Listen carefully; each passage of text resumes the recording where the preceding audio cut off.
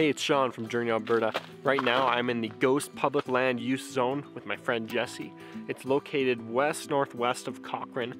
We're out here today because we were kind of going to try and scout out some potential random camping areas, but we kind of got blocked by a lot of water and stuff on the road because everything's thawing a lot right now, so we got kind of blocked by that.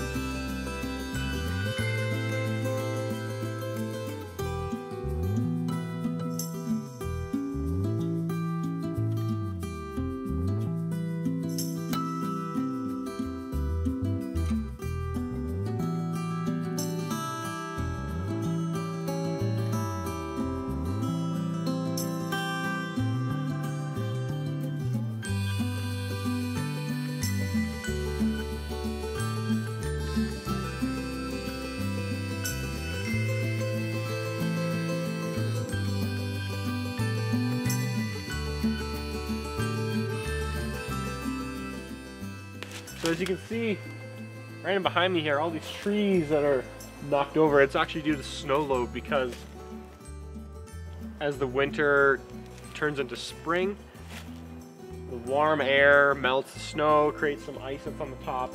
You get a little bit of wind, that hard ice and snow that's on the top, it causes all these branches and trees to bend over like that. You can actually even hear them bending a little bit. I'm not sure if the microphone's picking that up, but you can hear the branches bending and stuff because of the snow load that would have happened this year, most likely.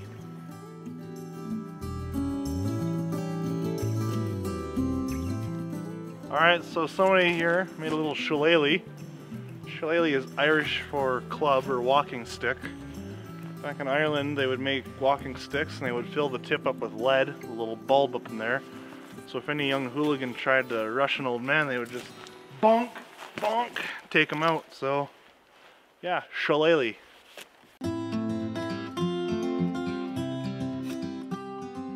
So as Jesse and I are walking around out here, we're trying to make sure that we don't get lost. So I have a compass on my phone that I'm using right now. Now to get back to our vehicle, we just have to head 30 degrees north approximately. And we're kind of heading the other way, going about 200 degrees south-southwest. So we just need to make sure we stick to that and we won't get lost out here.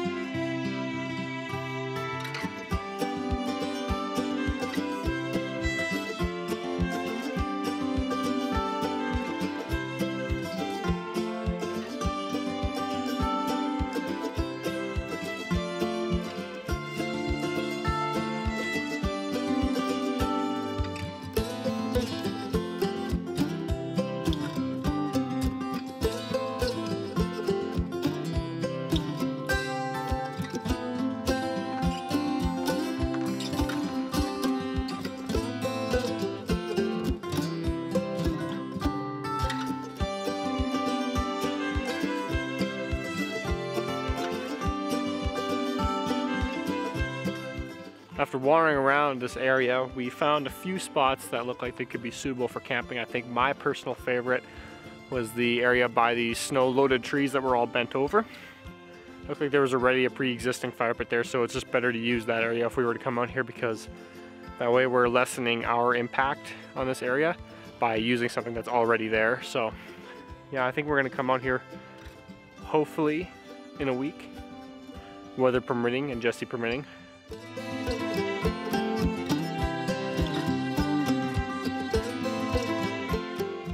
You know, this place really reminds me of like the magical forest everybody thinks of as a kid. It's a real enchanted place to be.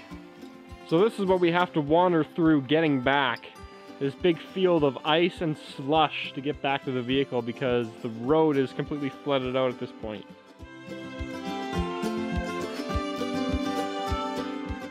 So we were just about to leave here. You can see Jesse's vehicle's right there behind me. And we thought we'd walk up this little hill here just to see if there's any possible camping areas, because I just read the sign that's in behind me as well, and it says that camping is allowed as long as you're not within 1 kilometer of a public land use recreation area, which we're not close to at all. So we thought we'd walk up this hill here and check out if there's any camping areas right close to the vehicle.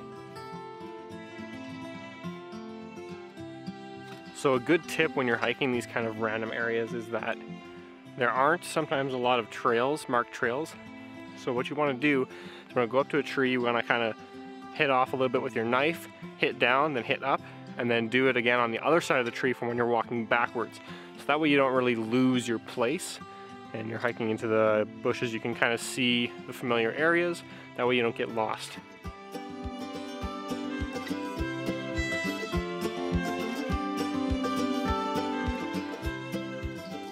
I found another area I think would be very good for having a campsite. There's already a pre-built fire behind me, as you can see. I think this area would be pretty good because it's kind of raised up a little bit more. It's not down in a valley or anything. The other area with the bended trees was like that too, but this one's only like a few hundred meters from the vehicle, which is pretty good.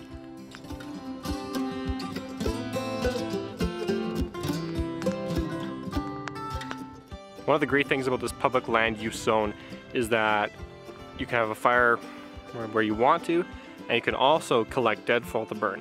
That's a major difference from provincial parks and provincial recreation areas, because there you can only burn the firewood that either they provide. I just heard a gunshot in the distance. It was pretty far away, but in those provincial parks and provincial recreation areas, you can only burn either the wood that you bring or the wood that can be bought there.